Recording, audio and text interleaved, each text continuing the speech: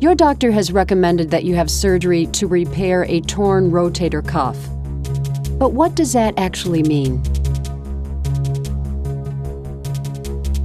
Rotator cuff is the term given to describe a group of 4 tendons that work together to support and stabilize the shoulder joint.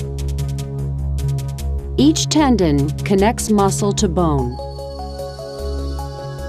When a shoulder muscle contracts, it pulls on a tendon, which in turn pulls on the upper arm bone and causes it to move.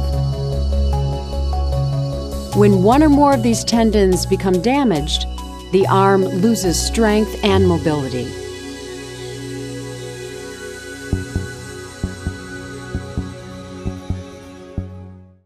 Surgical procedures performed by making an incision large enough to expose the entire operative area are called open procedures.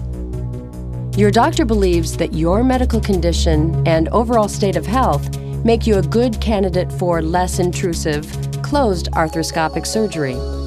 However, it is important to understand that during the procedure, your surgical team is always prepared to convert an arthroscopic procedure to an open procedure, should they feel that your condition requires a more direct approach.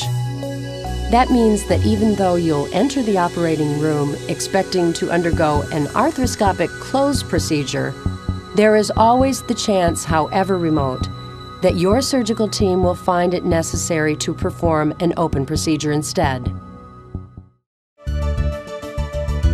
To perform arthroscopic surgery, your doctor will make 3 small buttonhole-size incisions in the area around the shoulder. An arthroscope is essentially a very small video camera that your doctor will use to guide the surgery. Before your doctor can insert the arthroscope, the surgical team will inject a clear fluid into the joint. This fluid will inflate the interior space around the surgical site and will help your doctor by providing an unobstructed view and enough room in which to work. Your doctor will insert the arthroscope and inspect the surgical site. If he or she decides that the team can proceed with the arthroscopic procedure, other small surgical instruments will be inserted through the other small openings.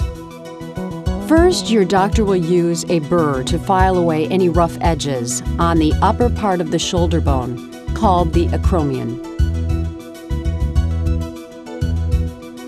Under the deltoid muscle lies the bursa, a protective sac that prevents the rotator cuff tendons and the shoulder muscles from rubbing against each other. Using a shaving instrument, your doctor will cut away the bursa to gain access to the damaged tendons. Next, the surgeon will cut away any scar tissue or unhealthy tissue around the torn area. Using sutures, the tear can now be repaired. One instrument places the sutures, and then a second instrument fixes them in place.